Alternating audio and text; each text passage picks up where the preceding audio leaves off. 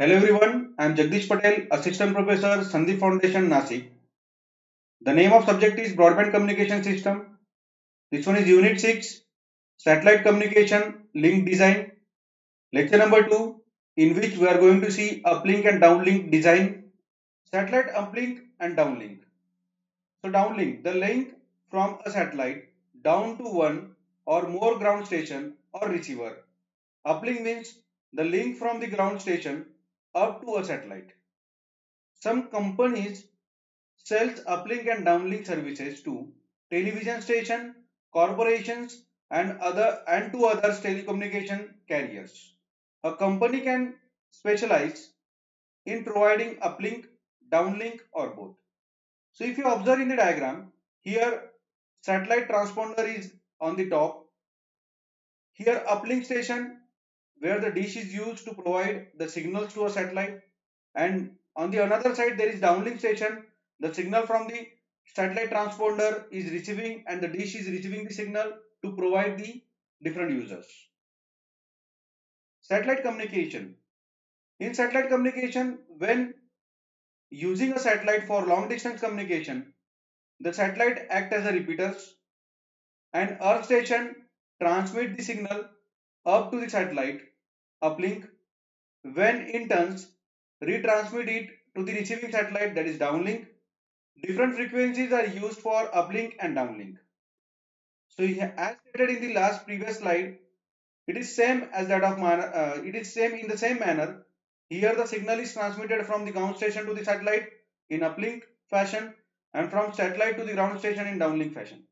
Satellite transmission link. Earth station communicate by sending signals to the satellite on an uplink. The satellite then repeats those signal on a downlink. The broadcast nature of the downlink makes it attractive for services such as distribution of TV programs. Direct to user services, one-way services which are provided from antennas to a satellite, and two-way services which are provided from antenna to the satellite and satellite to the antenna. One-way services are used for broadcasting and two-way services are used for communication. Satellite signals, uses to transmit signals and data over a long distance.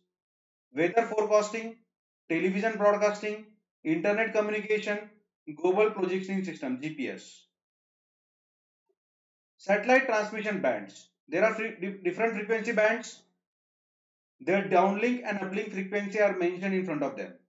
C 3700 to 4200 MHz downlink and 5925 to 6425 MHz uplink. Ku 11.7 to 12.2 GHz downlink and 14.0 to 14.5 GHz uplink. K 17.7 to 21.2 GHz downlink and 27.5 to 31.0 GHz uplink. The C band is the most frequently used.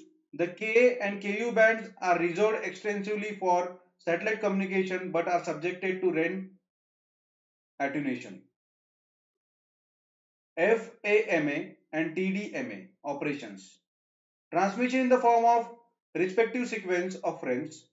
Each frame is divided into number of time slots. Each slot is dedicated to a particular transmitter. Each station takes turns using uplink channel, send data, in assigned time slot. Satellite repeater repeats incoming transmission, broadcast to all stations. Station must know which slot to use for transmission and which use for the reception. FAMA and TDMA, uplink and downlink. So this one is an uplink from station 1, station 2 and station 3 and receiving in the same fashion. Frequency band allocated to FSS. Frequency band are allocated to different services at World Radio Communication Conferences. Allocation are set out in Article S5 of the ITU radio regulations. It is important to note that, with a few exceptions, Bands are generally located to more than one radio services. Constraint band have traditional being divided into commercial or government military bands, although this is not reflected in the radio regulation and is becoming less clear cut as commercial operation move to utilize government bands. Earth atmosphere. Here, these are topologies where troposphere, stratosphere, mesosphere, thermosphere, and exosphere are used for different applications at different kilometers from the Earth's surface. So satellite R falls in the category of exosphere, which is at the highest end from the Earth's surface.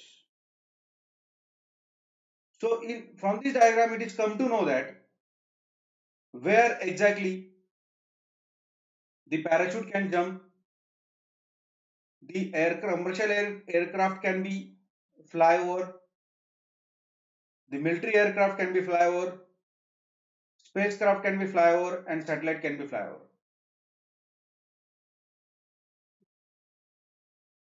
Atmospheric losses.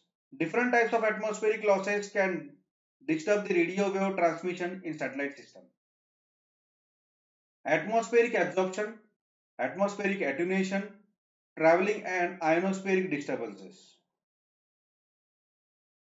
Atmospheric absorption, energy absorption by atmospheric gases which varies with frequency of the radio waves. Two absorption peaks are observed for 90-degree evaluation angle, 22.3 gigahertz from resonance absorption in water vapor, 60 gigahertz from resonance absorption in oxygen. For other evaluation angles as shown. Atmospheric attenuation.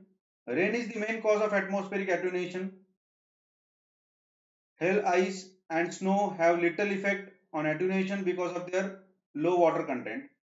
Total attenuation from rain can be determined by A is equal to alpha L in dB, where alpha dB per kilometer is called as specific attenuation and can be calculated from specific attenuation coefficient in tabular form that can be found in the number of publications, where L in kilometer is the effective path length of the signal through the rain. Note that this differs from geometric path length due to fluctuation in the rain density. Traveling ionospheric disturbances. Traveling ionospheric disturbances are a cloud of electrons in the ionosphere that provoke radio signals fluctuation which can only be determined on a statistical basis. The disturbances of major concern are scintillation, polarization, rotation. Scintillations are the vibration in the amplitude, phase, polarization or angle of arrival of radio waves caused by irregularities in the ionosphere which covers over a time. The main effect of scintillation is fading of signals. What is polarization? Polarization is a property of electromagnetic waves that describe the direction of transverse electric field. Since electromagnetic waves consist of an electric and a magnetic field vibrating at right angles to each other, it is necessary to adopt a convenient to determine the polarization of a signal. Conventionally, the magnetic field is ignored and the plane of electric field is used. Types of polarization: linear polarization, circular polarization and elliptical polarization. Linear polarization is horizontal or vertical. The two orthogonal components of electric field are in phase. The direction of the line in the plane depends on relative amplitude of the two components. Circular polarization, the two components are exactly 90-degree out of phase and have exactly the same amplitude. Elliptical polarization, all other cases.